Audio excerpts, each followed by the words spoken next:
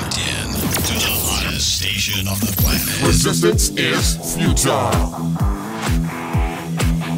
The revolution has begun.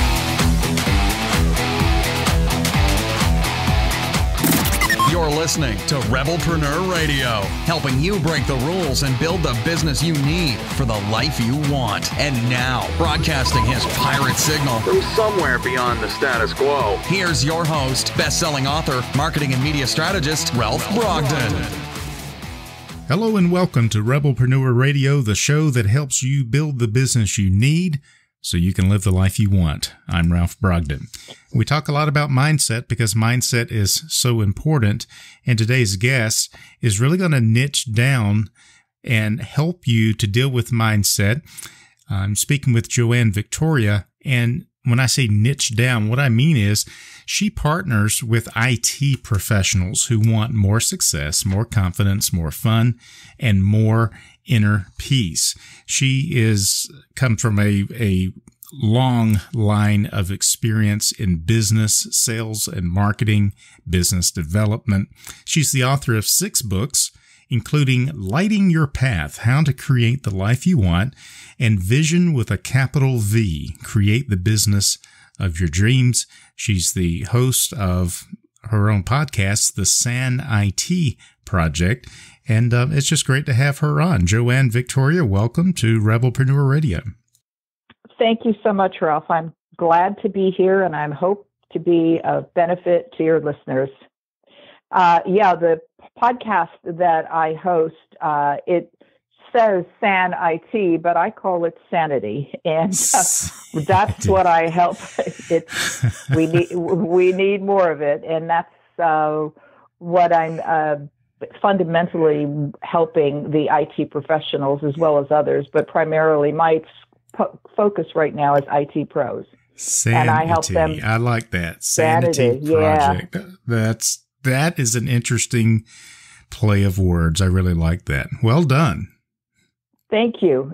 I had a little help with that from some people on Facebook, but when I put it together, it became the Sanity Project podcast, and that's the way I refer to it. And everything I do is to help IT pros with the problem of work-life balance, which is bigger than most people think it is. And over 50% of workers today experience explosion of their work-life balance plan.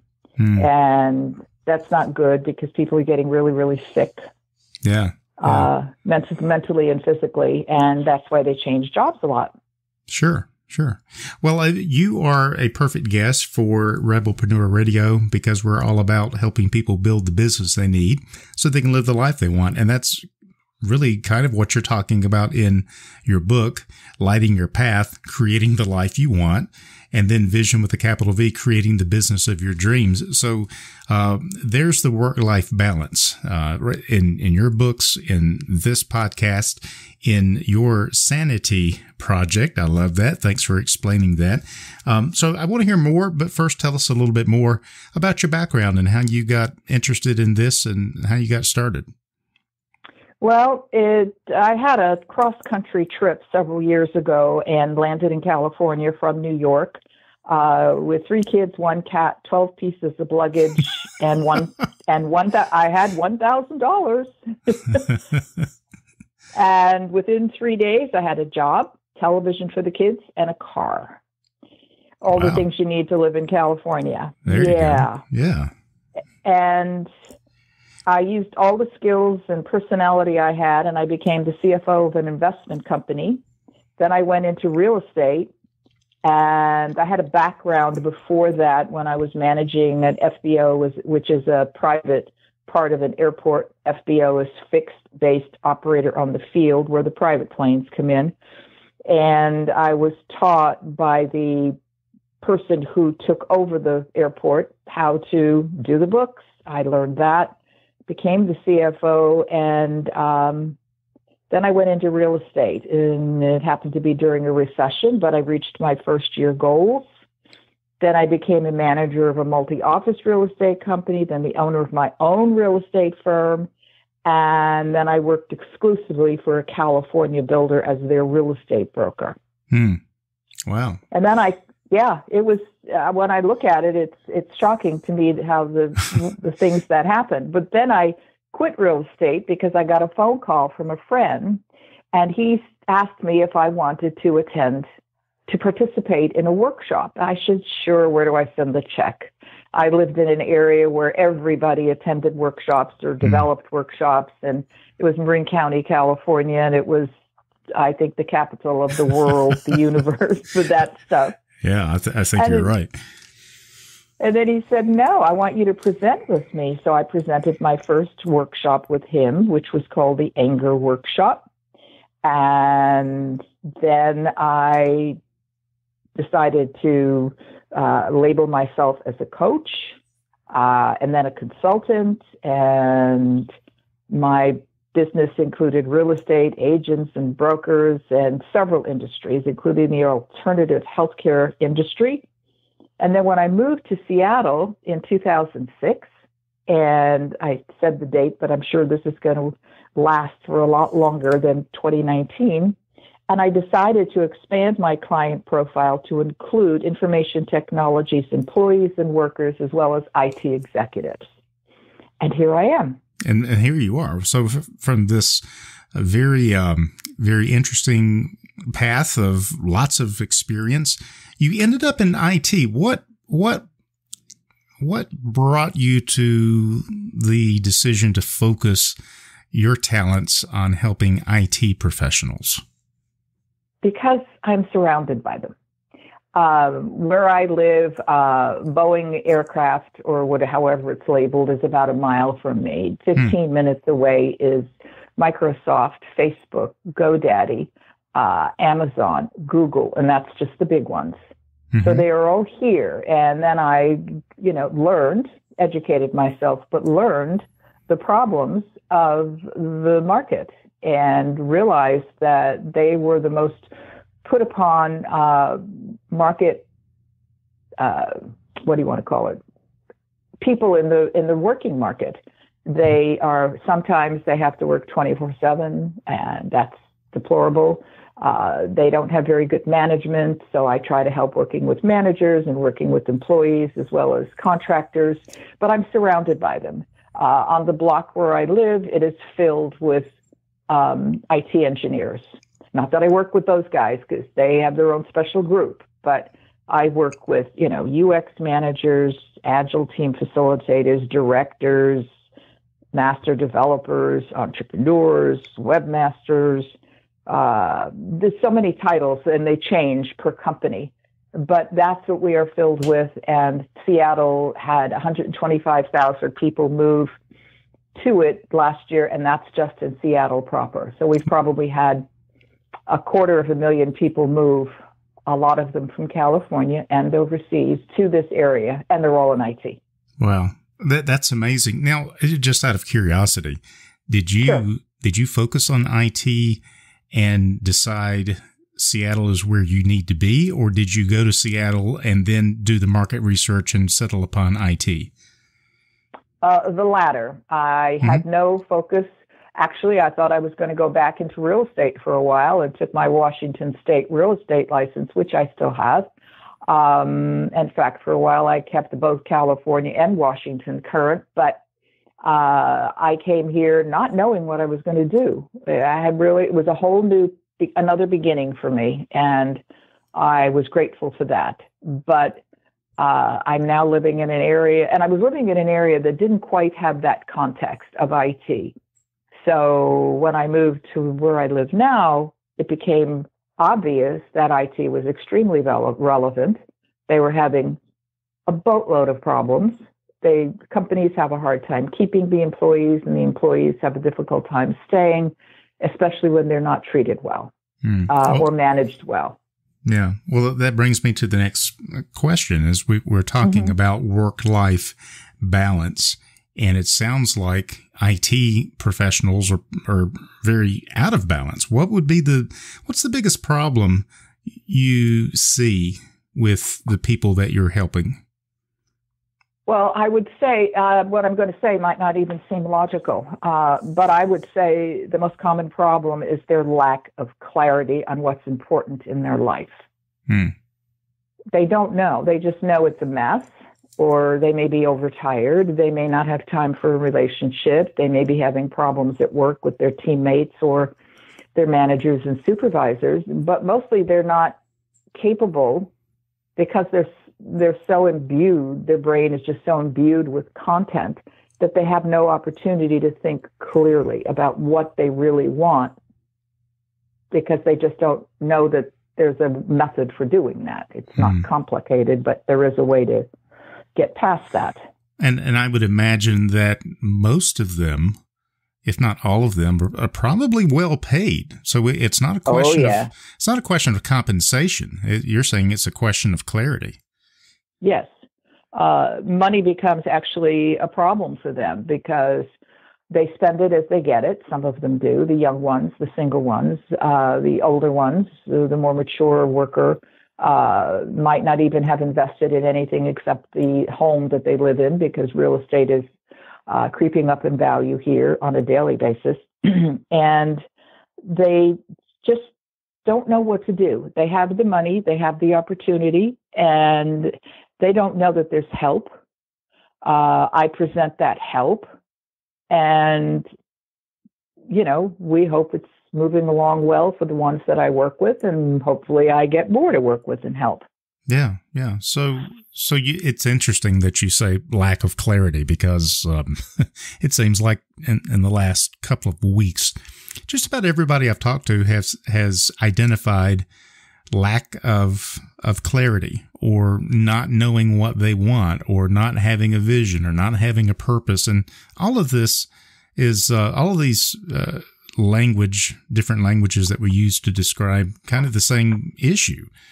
People just don't know what they want.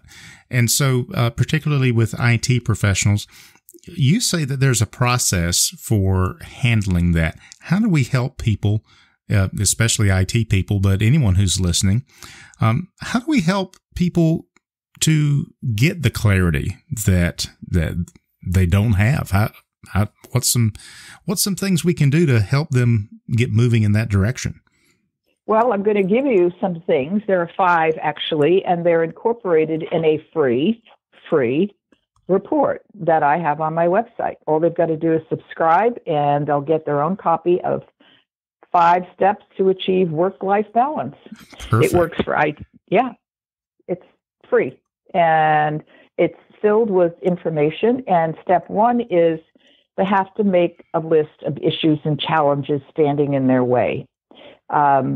People don't think anything is standing in their way. Not only is their job and their home life partially standing in their way, but the thoughts in their minds as well, and their relationships to things outside of themselves. Most people find distractions in the world of politics. I don't. It's a waste of my time because I have no control. I agree. But people are spending too much time worrying about events as opposed to themselves. And they have complaints or issues with, social groups, people, whatever it might be, but they have to make a list of things, that stand in their way. They got a list of family, money, work, health, society, and community, and then look at how these things affect their lives. So standing in the way in terms of what? Not being able to feel what they're trying to feel, the happiness, the success? What Well, I look at happiness as a choice. They might feel satisfied or confident, but happiness is kind of a choice. But what it is what happens is they contribute to the list that they're writing down. Mm-hmm.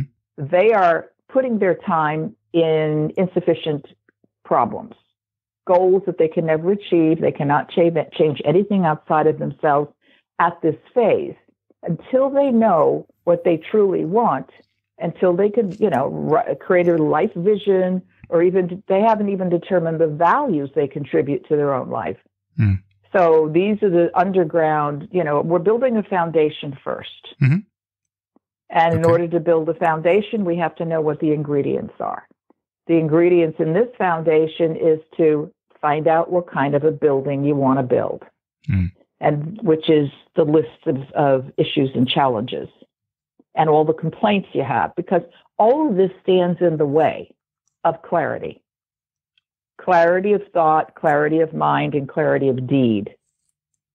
You can't think clearly if you're in debt, unhappy at your job, sad about your relationship, worried about politics, taking care of your grandmother, having an errant child, all of those things that come in.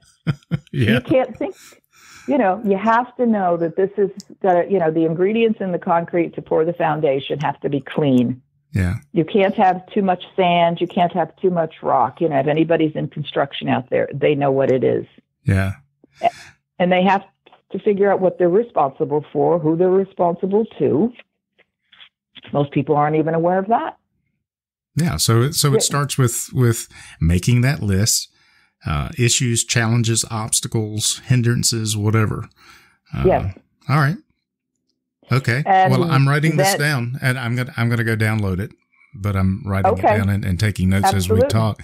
So that's the first step of 5. What's the second step? And the second step is to establish your values. Values provide you with a strong foundation. Most people work in this life without values. They don't even know what a value is. It's the way, hopefully, a healthy person wants to be in this world. My values, for example, have not changed for a while, and they're very simple. One is to show up. Another one is to be on time. Another one is to keep your word. And the fourth one is to tell the truth. Yeah, those are really simple, aren't they? They are. And I work I work diligently at complying with those every day. They can change. There's so many options for values that I provide, but there are many out there. But for me, showing up, and, that means to be present, be on time. Well, many people are not on time. And, I subscribe to the military sort of timing thing. If you're early, you're on time. Mm-hmm. If you're on time, you're late. And if you're late, don't bother. Well, you're tough, man. If you're my coach, you're going to be holding me accountable, aren't you? Yes. Yes. Now you got to realize I'm giving you all this in a few minutes, where depending upon how tough the people are that work with me, and they either are committed to changing their lives or not. Mm-hmm. I can't work well with a wishy-washy person. I used to work with small businesses, and if they couldn't be wishy-washy because their livelihood was at stake. Mm-hmm.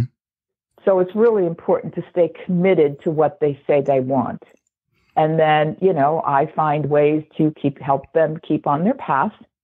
And I think this value system is really good, because if they get stuck, they can always refer to, what are my values? Am I living my values?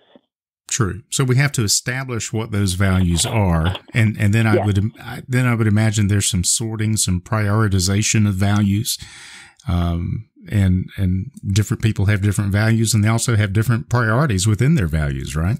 Absolutely. On the handout, on the free report, I give a selection of values if people need that list. And I ask them first to choose their top 10 that speak to them, and then choose top 4 from that top 10 list. And it's also, people can also change. Their value system will change once they realize what a value is and how it affects their lives. And if they've never used values before, it will become obvious quickly. Excellent. Well, that's a good beginning. What's the third step? Create a life vision. Is that it? Number 3, yes, create a life vision. Not many people, they think they need a business vision, and corporations have, visions for their business and missions and goals, etc. But you need a vision for your life as well.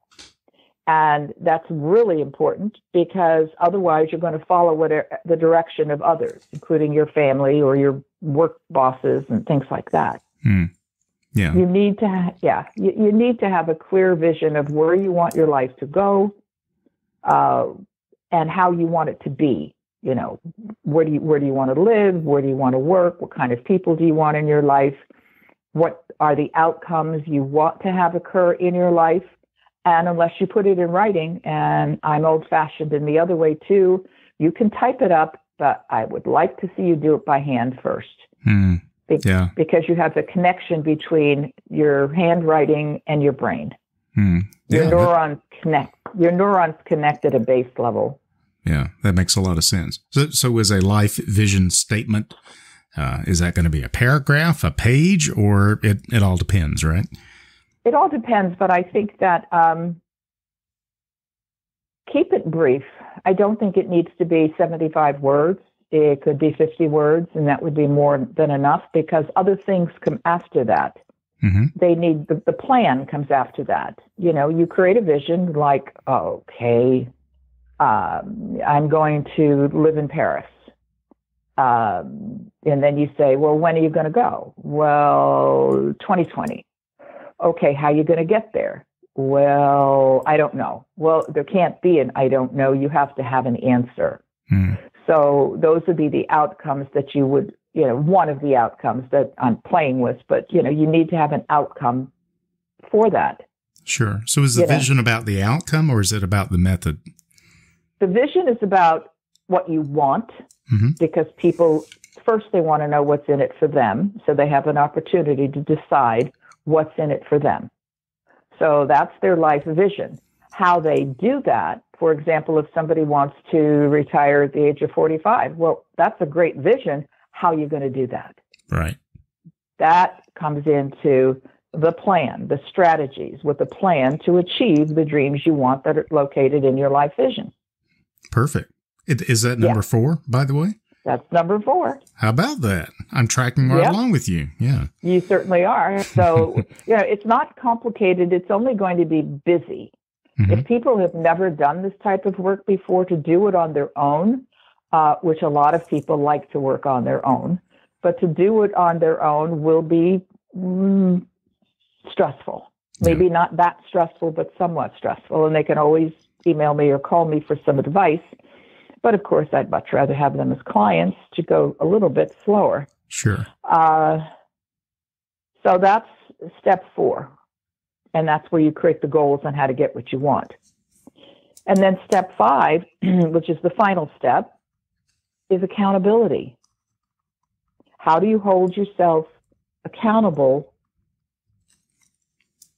to your goals?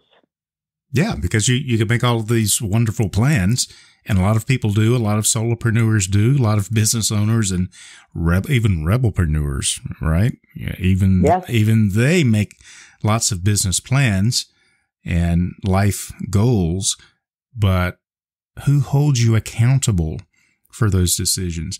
If you're not working for someone else, then accountability is a missing ingredient that prevents you from getting where you want to be very often.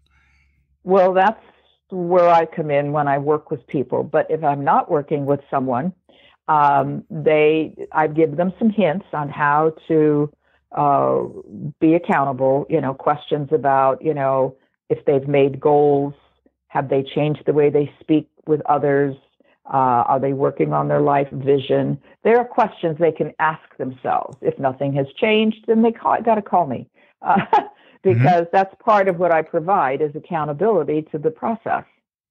You know, as you say, people can make all sorts of say anything, but they need to follow through, and somebody has to help them follow through. Yeah. But if, you know, it does require action. You know, they don't want to waste their life in making goals that are, you know, too simple, and they need to take it easy on themselves a bit. But if they question the theories that they came out with in steps 1, 2, 3, and 4 and get positive responses, then they're holding themselves accountable. But if they haven't completed the first 4 steps, they're not going to be able to use the first 4 steps as an accountability platform. Yeah, well, that makes a lot of sense. And then your vision and your goals, they have to be large enough to inspire you, but not so big that they demoralize you because you're not making progress fast enough. That's something that you work with your clients on, right? Well, absolutely. One of the biggest goals people put out there, which is ludicrous because they don't understand the concept, is, I want to make $1 million. And my question is why? My first question is why. My last question would probably be why. Why do you want to make $1 million? Well, because Joe has $1 million. Well, what are you going to do with your $1 million? Oh, I don't know, buy a car. Okay, because that's, if it's a guy, that's their first. Anything with 4 wheels, or 2 wheels, anything that moves, not the boat, the boat, nobody buys a boat, it's an alligator, but, and it's like, you have to come up, and the clarity comes in that instance when I'm saying, why do you want $1 million? What are you going to do with it? Unfortunately, that's a giveaway, that they need to do something with that money. But people don't realize that they have an obligation to do something constructive with the money that they receive if they want to be, considered, a helpful human being, helpful to this planet. And, when you go back to goals, it's part of, they have a gift. They're obligated to share their gift with the world as well. And I'm not saying you have to give away your money, although that's not a bad idea, to tithe a little bit if that works for someone. But the other thing is they have to help others with that money and not just put it in their pocket or under the mattress and leave it there. Yeah. It's got to be constructive. And I think, I think the reason that is so compelling and constructive is because you need something bigger than yourself to get you out of bed in the morning. Yes, absolutely. Yeah, to keep you working on this vision and creating this life that you want, and however you do it, whether it's working for Microsoft or whether it is starting your own small business, you got to have a vision and a purpose that goes beyond getting your personal needs met. I don't think any great business was ever built, and certainly no great life was ever built, just by limiting ourselves to what we can do for ourselves. It's always what we can build and how we can be a blessing to other people. And that gives us the largeness of vision to be able to see things through when things get very difficult. Yes. I think there are a lot of people who have a lot of presence in the world, make a lot of money, and have a lot of opportunities to help others. I don't think that they have realized their true nature and the fact that they should have huge visions, outreaching visions, and huge goals. Because I said recently in a post, if you shoot for the top of the mountain, no matter how large it is, you're going to hit dirt. If you shoot for the moon, you're at least going to hit a star. So you have to go that high. People are afraid to think that big. They're afraid to live their dream, to give their gift to the universe, to give their gift to others. So all of these 5 steps helps people understand what balance is, balance in their life. And I say it's about strength and being in the moment. Because there's no such thing as equal time for work and equal time for balance, although people try to say that. They don't try to say that, they do say that. Well, that's right. What balance is. But I say that the true work-life balance is peacefulness. Not stress, not earning money, not being smarter, bigger, taller, more beautiful, more handsome than the next person, but that you are at peace with yourself. Whether if you work 18 hours a day and that works for you, God bless. If you work no days and it works for you, God bless. Whatever they want to do. And this is part of the results and the outcomes that are not labeled are many with people. Most of them become very empowered in their lives, and they have an easy way to make decisions and be kind to others in the process. I love that. I love the philosophy and your step-by-step approach. Tell our listeners where they can go get 5 steps to achieve work-life balance, that free guide. Well, they can go to my website at askjoannevictoria.com. That's AskJoanne, Victoria, like the Queen, Victoria.com. And if they go across the top field, I don't know what else it's called, you'll see where it says subscribe. And if you don't want to stay in there and receive my daily emails, unsubscribe. It matters not to me. But once you subscribe, you will receive a PDF download of 5 steps to achieve work-life balance. Excellent. And follow the yellow brick road. And as I say, you can always, sign up to chat with me about what your results are, what your questions are. I provide a lot of open areas for people to communicate with me that don't cost anything. Because Perfect. I think that if you have the opportunity to help, you need to help. And that's my opportunity to help. I think what you're doing is so powerful and so inspirational and much needed. So I encourage our listeners, go check that out. AskJoanneVictoria.com, and we'll have that link on the website as well. Well, Joanne, this has really been remarkable to think about these things in terms of IT, and I think we can take those lessons and apply them to a lot of different industries where people are basically burned out and trying to find the meaning of life. So this has been very inspirational as well as motivational. Any final thoughts or words of wisdom or big takeaways that you'd like to share with our listeners? Well, one of the things that's very important to me is that people don't hide their gifts and their skills and their talents. So I always say the privilege of a lifetime is to become who you truly are. And this report will help you along that way. Be who you truly are. Give your gift to the world. Wonderful. I've been speaking with Joanne Victoria. She partners with IT professionals who want more success, more confidence, more fun, and more inner peace. Make sure you download that free guide, 5 Steps to Achieve Work-Life Balance, on her website, AskJoanneVictoria.com. Joanne, it's been a real pleasure to get to know you and to have you on Rebelpreneur Radio today. Thank you so much. Well, I appreciate being here. Thank you for having me. Have a great day. You've been listening to Rebelpreneur Radio with Ralph Brogden. Download the show notes and much more at Rebelpreneur.com.